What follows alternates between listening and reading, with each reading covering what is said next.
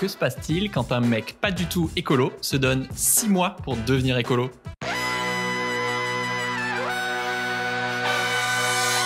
Bienvenue dans Soif de Sens, des histoires d'humains qui changent le monde. Chaque semaine, je reçois un invité écolo, féministe ou solidaire pour t'aider à incarner le changement. Et aujourd'hui, on accueille Lucas Scaltriti pour parler de devenir écolo en 6 mois. Salut Lucas. Salut Pierre.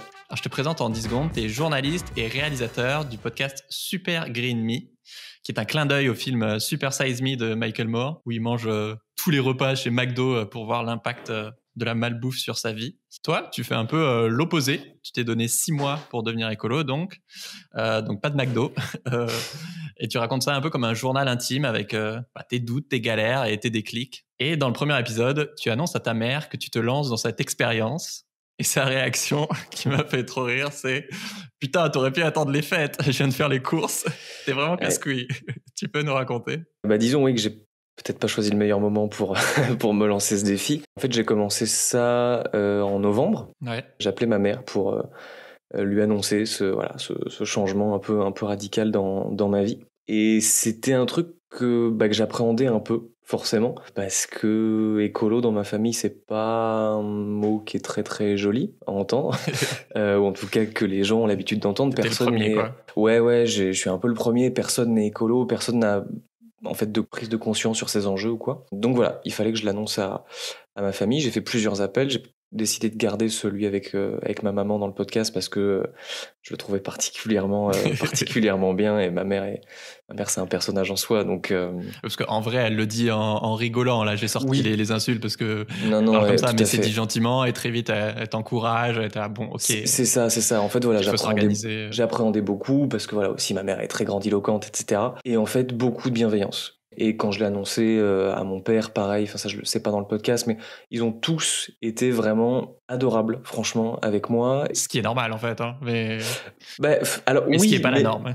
Ouais, voilà, non mais c'est ça, en fait, on pourrait s'attendre effectivement à ça, enfin, mais c'est potentiellement touchy et on sait à quel point c'est pas forcément évident, et sans être renié du foyer pour autant, mais bon, ça peut un peu, tu vois. Il y a des gens à qui ça arrive en plus. Hein, ouais. Ouais, non mais c'est ça peut un peu brouiller des gens ou quoi, et moi voilà, c'était pas du tout le cas, et ça s'est très très bien passé.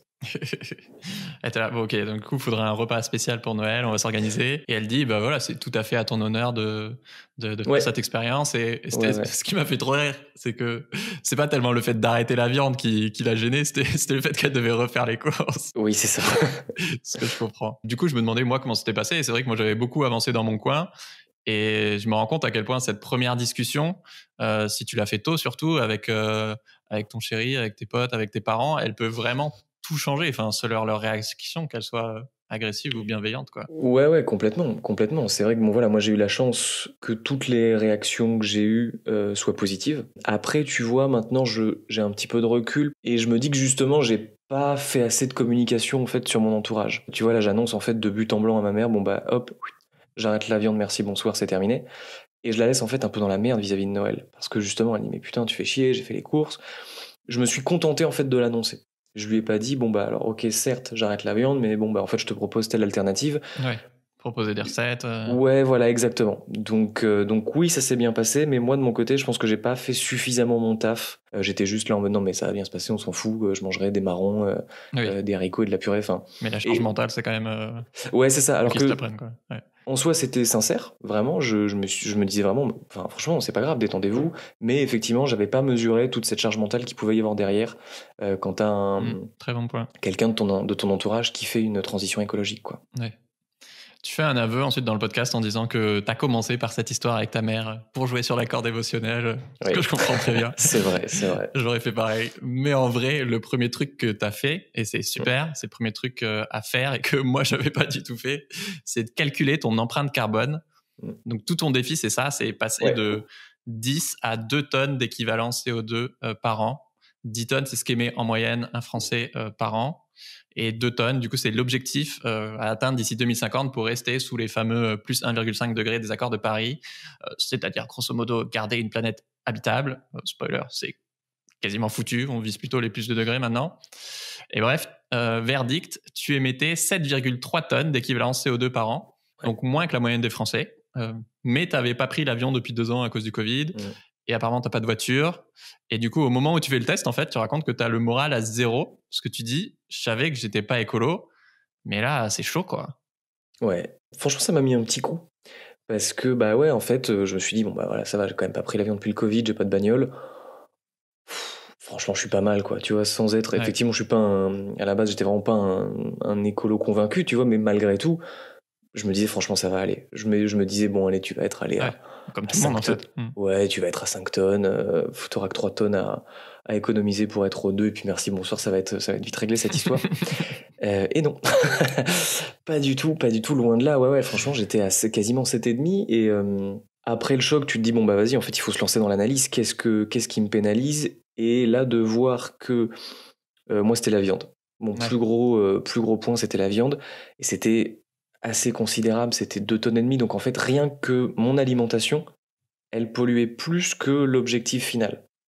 Donc Ouais, là, quand ça, tu te dis psychologiquement, ça, c'est compliqué. Tu te dis ok, parce qu'en fait, effectivement, quand on parle de viande, on a souvent en tête en fait le bien-être animal, mais il n'y a pas que ça. En plus de ça, tu as un autre point extrêmement négatif, c'est les émissions de gaz à effet de serre qui sont liées en fait à la viande, parce que les ruminants broutent de l'herbe et donc du coup émettent beaucoup de méthane avec leur RO et avec leur P, parce que leur nourriture elle est fortement liée à la déforestation, notamment en Amérique du Amazonie. Sud. Donc ouais, l'empreinte carbone de mon alimentation était vraiment très très considérable. Et le deuxième gros pilier, c'était mon appart parisien. Donc je me suis dit pareil, enfin là, bah, j'ai un appart parisien, donc bah en fait il est pas très très grand. Ouais. Il fait 45 mètres carrés, on est à deux dedans, donc c'est somme toute très très raisonnable. Sauf que c'est un truc des années 70 qui est pas isolé. Il y a du simple vitrage et c'est chauffé au gaz. Voilà, donc j'ai absolument tous les pires trucs. Enfin non, j'aurais pu être chauffé au fioul, mais enfin bon voilà, c'était Oui. vraiment le pire tableau. Surtout là, si t'es Et, locataire, bah, tu peux pas faire grand-chose, quoi. Enfin, et je suis locataire. Et je suis locataire, donc en fait, j'ai quasiment aucune marge de manœuvre. Alors, je me suis un peu renseigné. Alors, si tu as le droit en tant que locataire de changer les fenêtres, par exemple, si ton propriétaire t'y autorise. ouais, faut avoir des milliers d'euros Mais à bon, dépenser, quoi. non, mais c'est ça. En fait, Mm. c'est très très compliqué quand t'es Ouais. locataire.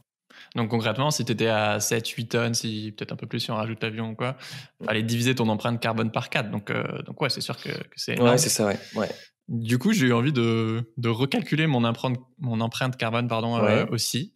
Parce que c'est clair que c'est hyper important, comme tu le dis, d'avoir des ordres de grandeur. Des fois, tu fais plein d'efforts, mais pas au bon endroit, et du coup, ça C'est annule ça. tous tes efforts. Ouais. Donc, je vous ai mis le lien en description, conseillé par Bon Pote, si vous voulez calculer votre empreinte, c'est nosgestesclimat.fr. Et bref, je suis à 4 tonnes et demie. J'étais Bravo. assez content. Ouais, c'est pas mal. Franchement, c'est bien. Après, je sais pas à combien j'étais avant, je me rappelle plus, je l'avais fait, mais il y a longtemps. Mais j'étais surtout content, pas tellement pour le chiffre, parce que le but, c'est quand même d'être à 2 tonnes, mais parce que les 3 principaux trucs que je pouvais faire pour réduire mon empreinte, c'est un peu comme toi, passer d'une chaudière à gaz à une pompe à chaleur. Mhm. Moi, je suis locataire aussi, c'est un chauffage collectif, donc Ouais. ça dépend pas de moi. Et les 2 trucs d'après, j'ai pas compris, c'était de pas prendre la voiture pour aller au travail ou pour les petits trajets. Mhm. J'ai juste mis que c'était pendant les vacances que je la prenais. Sauf que j'ai pas de voiture, donc je vais au travail à vélo ou je bosse de chez moi. Donc j'étais plutôt... À la fois, c'est frustrant parce que tu peux pas agir dessus. Et à la fois, Ouais. j'étais là, au moins, je suis au max de ce que je peux faire. Et voilà. Ensuite, plus bas. Je pensais pas que ce serait aussi bas, mais il me proposait de devenir vegan parce que moi, je suis végétarien. Mhm. Et de baisser mon chauffage de 1 degré, mais ça pesait vraiment beaucoup moins, quoi. Donc j'étais content de voir que c'était assez bien optimisé. Par contre, un truc qui pèse beaucoup, c'est les 1,7 tonnes de services publics, d'infrastructures, Ouais. Ça fait mal, hôpitaux, ça. écoles, nos militaires, nos élus, la gestion des eaux usées, tout ça, parce qu'on n'y pense pas. Bah Et ouais, mais en fait, enfin, c'est vrai que, et moi aussi, j'y pensais pas, hein, quand j'ai calculé mon empreinte carbone. ouais, Mais effectivement, quand tu vas à l'hôpital, quand tu roules sur une route, quand tu es allé à l'école ou quand tu emmènes tes enfants à l'école, tout ça, ça a nécessité des dépenses un de peu de CO2 pour tout ça. Donc effectivement, il faut que, en fait, on divise par le nombre de Français. Et donc ouais, on a quand même plus d'1,5 tonne de services publics. Donc ça fait beaucoup. Et donc c'est aussi pour ça qu'on voit que les actions individuelles sont très importantes, effectivement. Il faut faire individuellement le taf, dans la mesure du faisable. Mais après, c'est aussi à l'État de se bouger et de faire sa part, quoi. Moi, je trouve ça assez chouette parce que ça aide aussi à conscientiser toutes les externalités positives ou négatives auxquelles on pense pas, Ouais. les infrastructures dont on bénéficie. Voilà, c'est un peu la culture française aussi de râler sur les impôts, aussi de se rappeler à tout ce à quoi ils servent. Et voilà. Un truc que j'adore dans ton podcast, c'est que tu partages les discussions justement avec ta famille et tu m'as fait trop rire. Que vraiment, le soir de Noël, juste avant le repas, t'attrapes ta chérie pour l'interviewer et lui demander pour la première fois ce qu'elle pense de ton expérience. Et autant elle est compréhensive sur la viande, autant comme toi, tu testes de plus prendre l'avion pendant 6 mois, elle te dit non, mais moi, je veux pouvoir prendre l'avion pour qu'on parte ensemble 1 ou 2 semaines au Costa Rica, quoi. Enfin, ça fait chier. Moi, sincèrement, je suis mal à l'aise pendant cette discussion parce que je suis à fond dans l'écologie, donc ça me semble anachronique de dire ça aujourd'hui.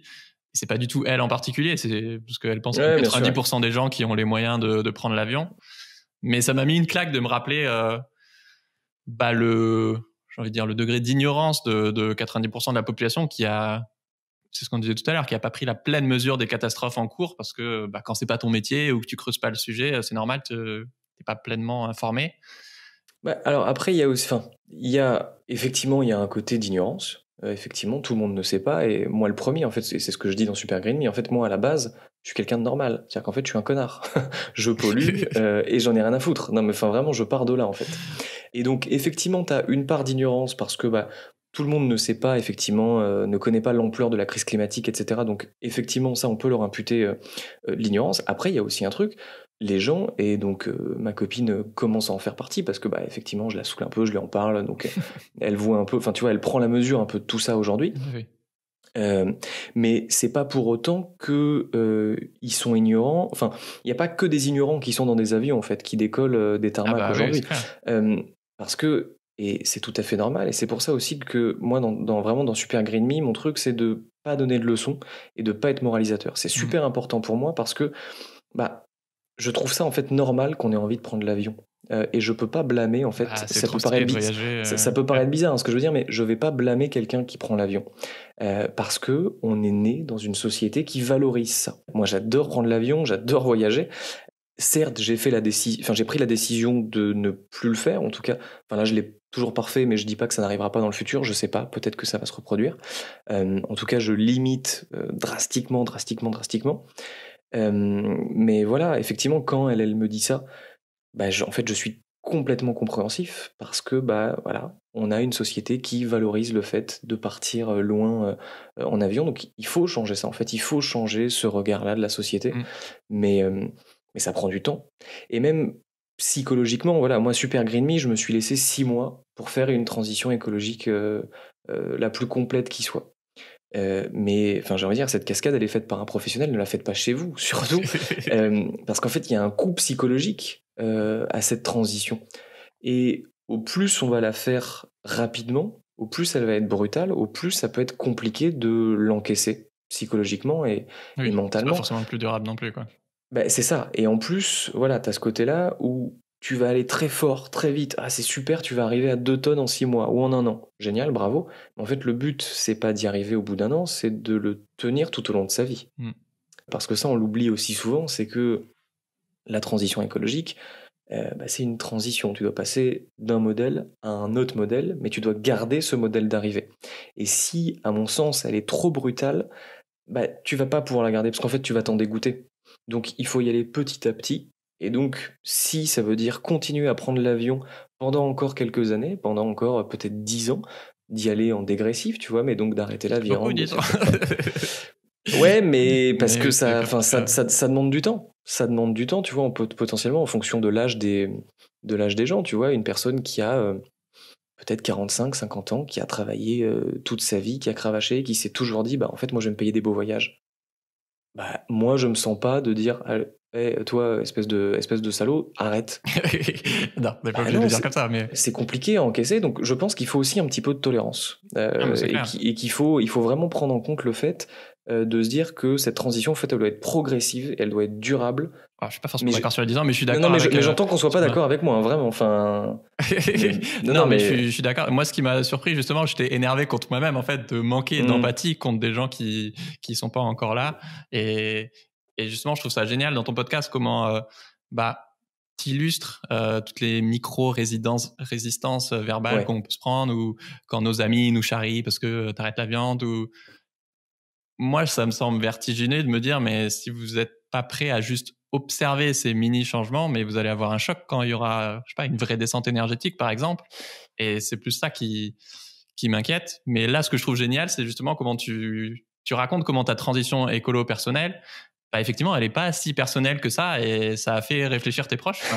C'est le moins qu'on puisse dire. Là, pour le coup, j'étais vraiment, j'étais persuadé que j'allais la faire dans mon coin, que j'allais déranger personne. Et c'est pour ça, en fait, j'en reviens à ce que je te disais au début, où en fait, avec ma mère, en fait, je disais, mais non, mais t'inquiète pas, moi, je vais manger des marrons, je vais manger des accompagnements. Me calculez pas.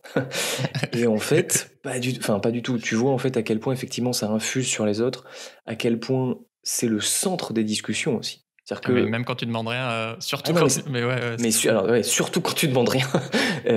Pas agressif, hein, mais ça interpelle. Et là, ça fait un peu plus d'1 an que je me suis lancé le défi. Et ben, ça fait un peu plus d'1 an que, j'en fais pas des caisses, quotidiennement, on m'en parle. Et dès que j'ai mes parents au téléphone, ils me parlent de ça. Et et du coup, ah ouais, j'ai vu un documentaire, et j'ai vu un truc, et j'ai lu ça, et tout le temps. Mais c'est trop cool aussi, c'est que ça. Mais ce qui est génial, c'est quand, et c'est pour ça que je dis aussi, il faut laisser le temps au temps, il faut pas frontalement aller dire stop, arrête de faire ça. En fait, ça va venir si les gens ont un minimum de réflexion et sont un minimum intelligents. Et ce sont mes parents, je les adore, ils sont intelligents, ils ont un cerveau, ils savent s'en servir. Non, mais il faut aussi avoir foi en l'humanité, finalement, et se dire, l'immense majorité des gens, une fois qu'ils vont avoir les faits, une fois qu'ils vont avoir des proches qui font ça autour d'eux, ils vont comprendre, ça va infuser, ça va mettre du temps, c'est normal, évidemment, mais ça va le faire. Et alors je spoil un peu ceux qui n'ont pas écouté Super Green Me encore, mais en fin de défi, mon père m'appelle, et il m'avoue, lui qui adore partir en voyage aux États-Unis, il me dit, alors là j'y retourne, mais je fais ma valise avec la boule au ventre. Parce qu'en fait, tu m'as fait réfléchir, tu m'as fait prendre conscience. Il n'avait pas les ordres de grandeur en tête. Il savait pas qu'en faisant Paris-New York aller-retour, il cramait son budget annuel des 2 tonnes de CO2. Il savait pas. Et donc, certes, il y est allé, mais ça l'a fait réfléchir, et il m'a concédé que il va réduire ses vols dans les années à venir. Et en vrai, je trouve ça génial. Tu vois, il y a peut-être moyen qu'il arrête dans 3-4 ans au lieu de 10. Je sais pas, je te tiendrai au courant, mais je suis pas certain. Oui. Non, quand je disais ça à ce moment-là, c'était aussi... je pense qu'il y a plein de gens qui sont bien intentionnés, et tu as plein de gens qui vont juste... vont continuer à le faire tant que ce sera pas interdit. Et du coup, c'est pour ça que c'est tout le jeu des multinationales de repousser l'échéance, et 2050, c'est dans 1000 ans, quoi. Et du coup, il y a un moment... faut voir où est... il faut, en fait, je pense qu'il faut... et en fait, il faut un peu des deux. Il faut que le citoyen consommateur se bouge, parce qu'effectivement, on peut pas remettre complètement la faute, en fait, sur l'État et sur les grandes entreprises, parce que sinon, l'État et les grandes entreprises vont dire, les citoyens sont pas prêts. Les citoyens sont pas prêts, on va pas le faire. Donc, il faut effectivement qu'il y ait un soulèvement de la base, de nous, mais il faut effectivement pas se dire, ça va suffire, il faut faire que ça. Non. Il faudra effectivement, pour les plus récalcitrants, peut-être effectivement passer des lois un peu plus dures qui interdisent, ou je sais pas, je suis pas un politique, donc je leur laisse faire ça, mais effectivement je pense qu'il faudra effectivement des deux pour si on veut être aux 2 tonnes en 2050. Je kiffe trop cette discussion. Si vous aussi, je vous invite à nous dire un truc que vous retenez de cet épisode en story Instagram, en nous taguant @Soif de Sens et @Nicolas Scaltriti. Lucas. Pourquoi Lucas? Oui. T'aimes pas Nicolas? Désolé. Lucas Scaltriti. Alors si, pourquoi pas, mais... mais essayez de me taguer avec Lucas Scaltriti, je verrai plus. Désolé. Je sais pas si tu t'es penché sur l'argent, parce que j'ai compris que récemment pourquoi, mais en fait c'est pas pris en compte dans les calculs d'empreinte carbone, parce que c'est un impact indirect, mais en fait c'est le plus gros poste d'émission, en fait, parce que notre argent va financer je sais pas, des centrales à charbon, mais dans un autre pays. Du coup, en fait, ce que j'ai compris qu'après, c'est que c'est comptabilisé dans les émissions de ce pays. Mais bon, c'est quand même un peu notre responsabilité. Et je viens de faire un épisode avec la NEF, une banque éthique. Et en moyenne, un Français a 25 000 euros d'épargne. Et effectivement, parce que ta banque finance avec ton argent qui ne dort pas du tout sur un compte des projets polluants, ou investit ta thune sur les marchés financiers, t'émets indirectement, alors ça dépend de la banque, mais on va dire une dizaine de tonnes par an Oxfam a fait une super calculette pour mesurer l'empreinte selon ta banque et combien d'argent t'as que je vous conseille. Mais je l'ai découvert justement grâce Ouais. à ta story. Ah ouais, ok. Ouais. Mais donc non, je me suis pas, je m'étais pas vraiment penché là-dessus parce que effectivement moi j'étais vraiment sur les émissions directes parce que là effectivement comme tu l'as dit en fait voilà c'est ton argent effectivement tu t'imagines qu'il dort dans un grand coffre bien sécurisé à la banque, pas du tout. Il va potentiellement financer des projets fossiles, etc. Mais en revanche depuis que j'ai arrêté l'expérience effectivement je commence un peu à creuser ces questions et à essayer de voir et aussi surtout à voir que il y a très très très très très peu de banques. Oui. Je vais même pas employer le mot éthique parce que ce serait leur faire un trop beau cadeau, qui sont pas des écocides ambulants. Enfin, c'est assez impressionnant en fait de voir ça. Alors après, je sais pas vraiment quelle est la part d'argent des particuliers comparée à l'argent des entreprises dans les banques. Et donc je sais pas si on a un vrai pouvoir en disant bah tiens, je vais changer de banque pour aller vers une banque qui est moins pire. Je sais pas si tu as creusé toi cette question-là. J'ai pas le ratio, non. C'est sûr que les trucs des entreprises, ça doit être beaucoup plus énorme, mais l'épargne des Français, en soi, je sais pas, tu vois ce que je me dis, 5 000 milliards. Donc c'est quand même c'est déjà pas mal, hein, ouais. gros Si t'enlèves 5 000 milliards des banques polluantes, c'est déjà bien, ouais. Ouais, c'est clair. Et surtout, je pense que ça peut faire effet domino sur si nos clients nous réclament que des produits vraiment éthiques, tant pis, on va renoncer un peu à nos intérêts sur je sais pas, le gaz de schiste et investir plus dans des trucs écolos locaux, quoi. Tu viens de finir cette expérience qui devait durer 6 mois. C'est quoi le bilan? Est-ce que tu t'es jeté sur un burger à la sortie? Est-ce que tu as réussi à atteindre les fameuses 2 tonnes? Alors, je vais spoiler encore un petit peu, mais pas trop. Tu peux garder du mystère si tu veux. Je vais garder une petite pointe de mystère quand même. Non, ça, la pointe de mystère sur les 2 tonnes, je peux l'enlever immédiatement parce qu'en fait, quand t'écoutes Super Green Me, tu comprends très vite que les 2 tonnes en 2022, c'est inatteignable. Ne serait-ce que, comme on se disait, les services publics qui sont déjà à 1,7, donc il te reste en soi que 300 kg d'équivalent CO2 sur l'année, c'est vraiment très dur. Sauf si tu te nourris de baies dans une grotte. Voilà. Il n'y a pas beaucoup de baies dans les grottes. Hein. Ouais. En plus, t'es obligé de sortir. Donc bon. Non, j'ai pas réussi à atteindre les 2 tonnes. Et après, j'en tire un bilan qui est franchement très positif. Ouais.